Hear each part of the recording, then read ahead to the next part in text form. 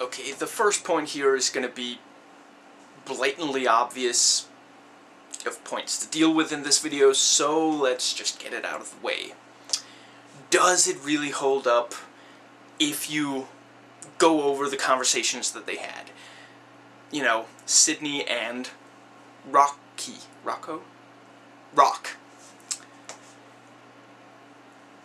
Does it hold up? Do we buy that all along he's a psycho who can't feel anything and has to live out other people's lives to get a semblance of feeling, and she has this kind of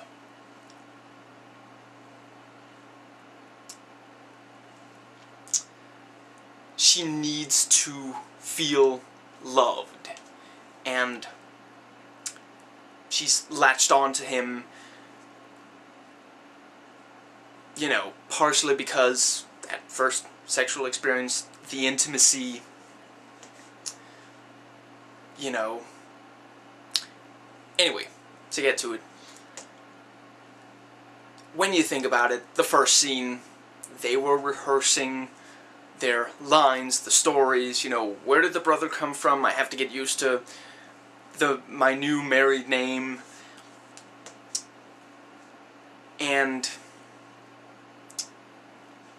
let's see, there's the scene at the store where she keeps wanting him to say, I missed you.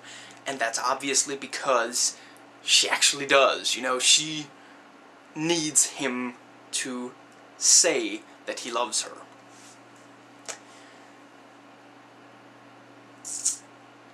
And then there are the scenes where they are going over, you know, the pictures of themselves. The picture of themselves. And, you know, basically what they're actually saying isn't, surely that isn't Nick and Gina. No, it could be anyone. What they're actually saying is people wouldn't be able to identify us from that. So even if Nick and Gina have seen our photo, we don't have to worry about it. And I guess when they're saying these people are too crazy, maybe we should just make them an excuse and get out of here, they're kind of saying we can't act like these people, or maybe they're too risky. I don't know. It more or less holds up, you know. I do think that it was maybe a little too drastic that suddenly we're caring about Gina and Nick. You know, maybe especially Gina, because we just have not spent that much time with her, or maybe that's just me. It seems like, didn't at least half an hour of the movie pass before we even met her? So by the time she's running to save Nick, we've known her for maybe half an hour of screen time, you know? And that we suddenly have to, you know, hate and be disgusted by Cliff, Rock, Sand. I don't know. It's Pebbles. Bam Bam. I don't know. It's maybe just a little bit too much of a change, you know?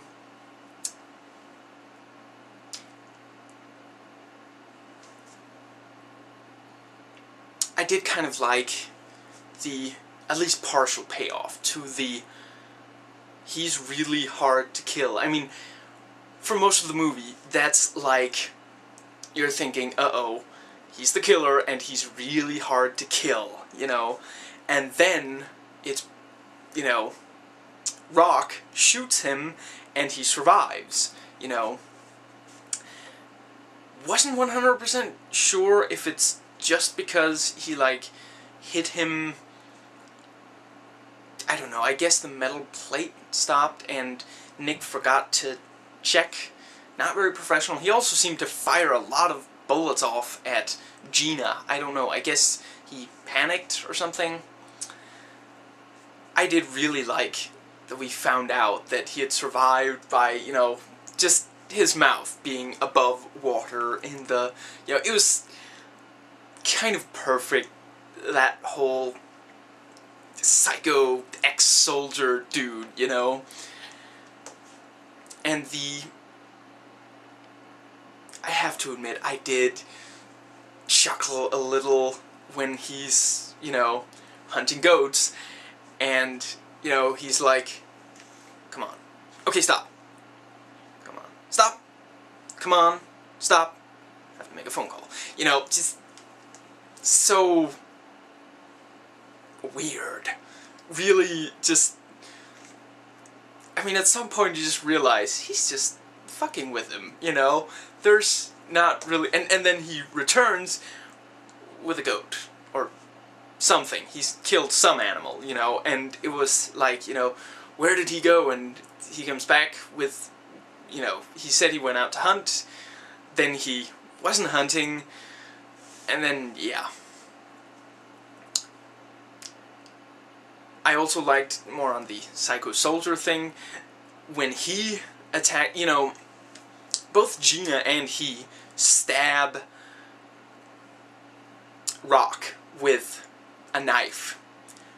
Granted, Gina only had access to the switchblade, and Nick used the army knife, but still, what it left behind, you know, her stab just, you know, okay, that hand is not doing completely awesome anymore, but when he stabs Rock, you know, it makes the hand come apart, and he can't hold the fucking gun properly anymore. That was just so good, and he just slowly walks up, just freaking Terminator style, you know, and then he has the gun and the blade to his throat, you know.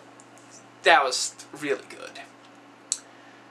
I normally don't like sequels or spin-offs when they're really not necessary, but I'm gonna kill myself later for saying this, but honestly, if they had to make some kind of follow-up to this movie, I wouldn't mind spending 90 minutes with Nick, especially if Oliphant portrays him again.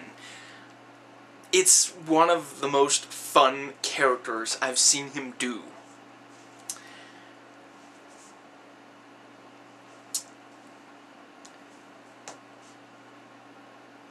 I liked the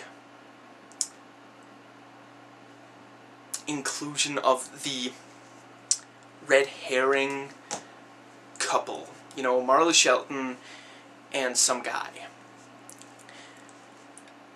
That was pretty effective, because you have that thing where you don't quite see him properly, and he's kind of aggressive, you know, and then he busts him on 2 lies, you know, and you have that whole thing, and then at the end of the movie you realize what he said as he was being dragged to the chopper was absolutely correct. We, the audience, assumed just because they dressed that certain way that they were somehow criminals, you know, for what, you know, nothing, they hadn't done anything, you know, and I would maybe say I did kind of figure that it was a frame-up, you know, because we had seen him go near the bag of that guy, you know, and it was a little obvious that it was Rock who had put the, but with that said, it still didn't completely dawn on me that they were the killers before. I mean, the movie played me like a puppet or a musical instrument that it was a virtuoso at. It really worked.